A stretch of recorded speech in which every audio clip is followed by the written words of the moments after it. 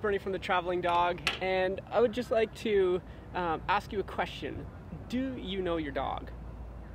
And of course you know your dog, but let's go a little bit deeper. Do you know what they like? Do you know what they don't like? And try to take your emotions and your thoughts about what your dog likes, and just put that and get rid of that. And look at your dog like a dog, and what does your dog like? I'm not talking about well, my dog likes to cuddle on my lap at night while I'm watching TV. No, that's garbage. That's you liking that and then believing that your dog likes that.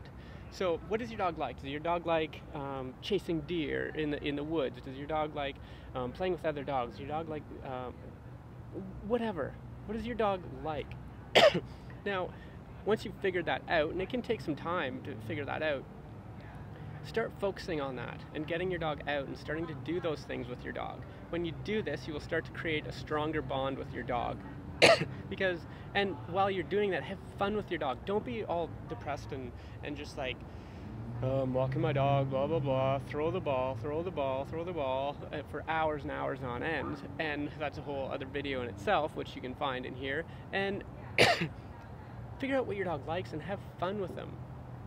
We all have that friend that we like, but we don't really like hanging out with them because they're boring and they tell us the same crap every time we see them, and it's just like, really? Okay, yes, you don't like that person, blah blah blah, and it's annoying. It's no fun. So we don't really like hanging out with them much. So same with your dog. Have fun with your dog. Figure out what they like, do it, and then you'll start to build a stronger bond with them.